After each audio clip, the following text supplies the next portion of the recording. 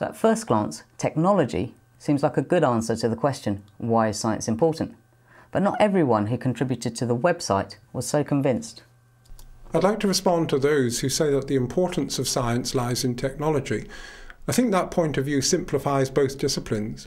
Both science and technology come packaged with a whole variety of moral, ethical and indeed practical decisions and principles. I think we in the West need to stand back and ask ourselves, do we need more MP3 players when in fact people in poorer countries don't have access to clean drinking water?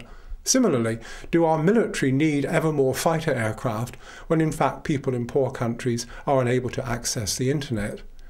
I think it's important to stand back, to look at science and technology and to see what benefits they bring to the world, and to question whether the answer to the question, why is science important, lies in technology. Technology can improve the quality of our lives, but it can also lead to weapons of mass destruction. Now, arguably, science is morally neutral when it comes to technology, and it's up to us how we decide to use it. Whilst technology is an important outcome of science, I think we need to look deeper to find a more satisfying answer to the question, why is science important? So what else have people been saying on the website? Well, one answer that really leapt out at me was Robin Bell's, who said that science is crucial to the long-term survival of our species. Now, if that was true, I think we'd have a really good answer to the question.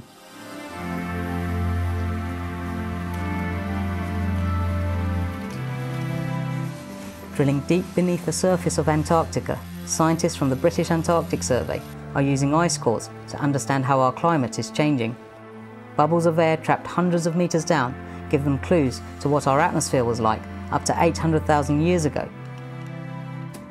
I went to meet ice core drilling engineer Jack Trist to find out exactly what this kind of research has taught us.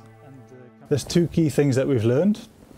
First of all, the Earth's climate has been changing for the last 800,000 years, and sometimes it's changed very rapidly.